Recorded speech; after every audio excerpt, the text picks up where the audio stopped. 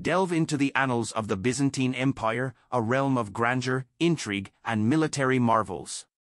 Today, we unravel the top 10 generals who fortified this empire's legacy, navigating through sieges, battles, and political mazes. Join us as we traverse a millennium of military genius.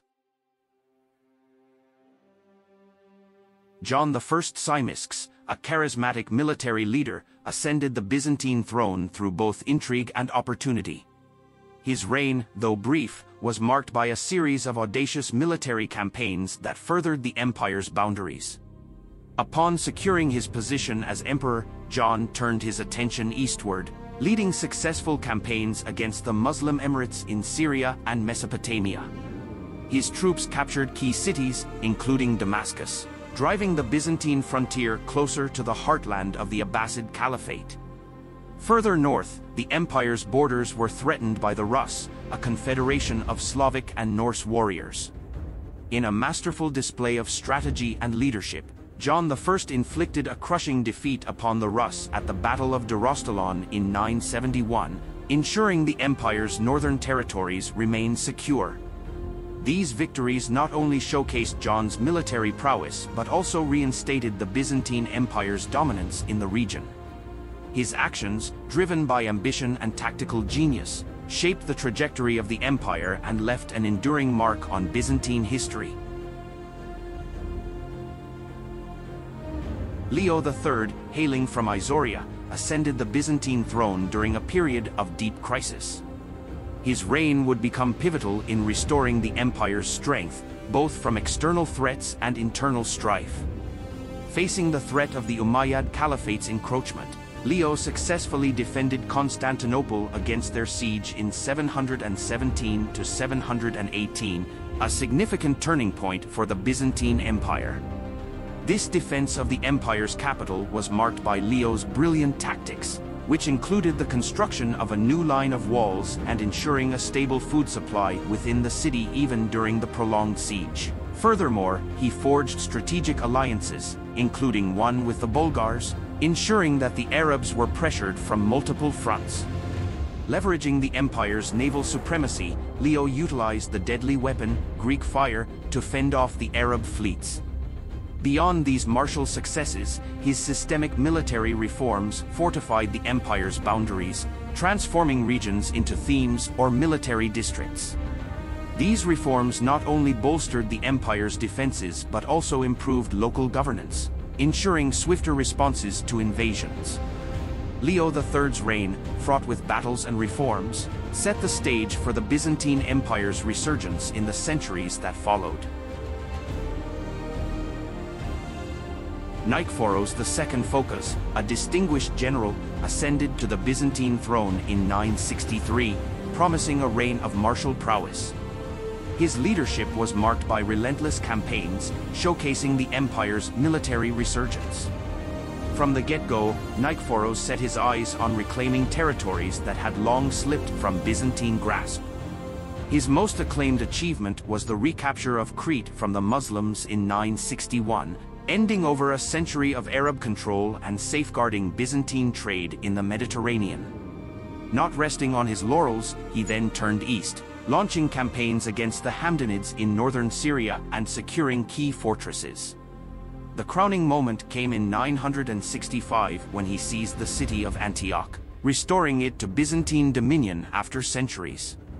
The conquest of Antioch was particularly significant due to the city's strategic and symbolic importance, having once been a flourishing center of early Christianity and a gateway to the eastern provinces. With the city under Byzantine control, Nikephoros further cemented his military prowess and bolstered the empire's strategic foothold in the region.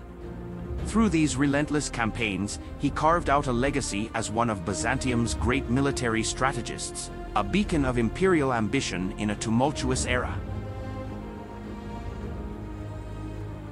John Kourkouas, a stalwart general of the Byzantine Empire, remains an emblem of tenacity and martial prowess. His campaigns, etched in history, were instrumental in expanding Byzantine territories during the 10th century. Under the banner of the Macedonian dynasty, Kourkouas spearheaded numerous assaults against the Muslim frontier, tirelessly pushing back adversaries and reclaiming Byzantine lands. His relentless sieges culminated in the capture of the formidable city of Melitene, a stronghold that had resisted Byzantine control for centuries. With the capture of Melitene, Kourkouas famously recovered the revered relic, the Mandi lion, believed to bear the imprint of Christ's face, further elevating his stature among the Byzantines. In the highlands of Armenia, he masterminded a pivotal battle, utilizing the rugged terrain to his advantage and decimating the enemy forces. Not stopping there, he turned his attention to the Armenian fortress of Tefrik, laying siege and eventually forcing its surrender. Through these victories, Kourkouas strengthened the empire's eastern borders, inflicting significant defeats upon the Abbasids and their allies. Such was his legacy that his name became synonymous with military genius and unwavering determination.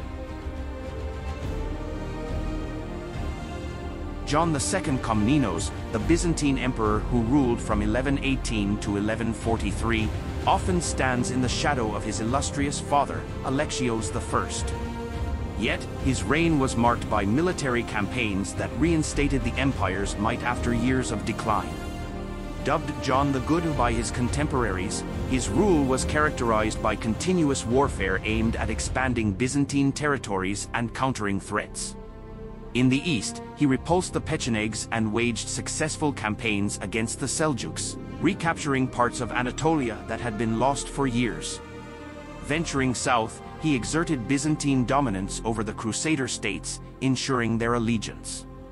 Perhaps most significant was his western campaign against the Hungarians, pushing them north of the Danube and reclaiming vast territories for the empire.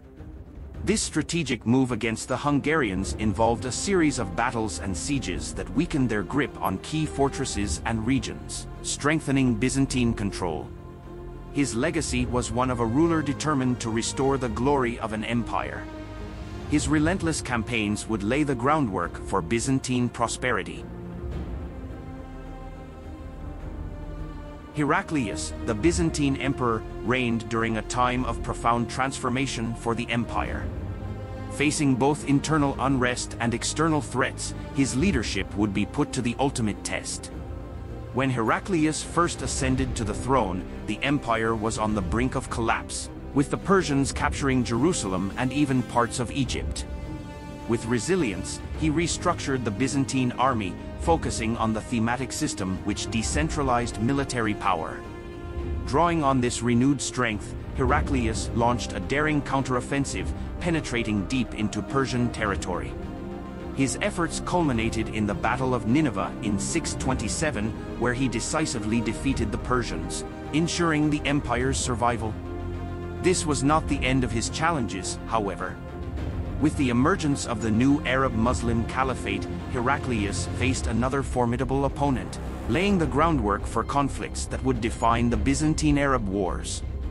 Through his military reforms and relentless campaigns, Heraclius emerged as one of Byzantium's most pivotal figures, navigating the empire through some of its darkest hours.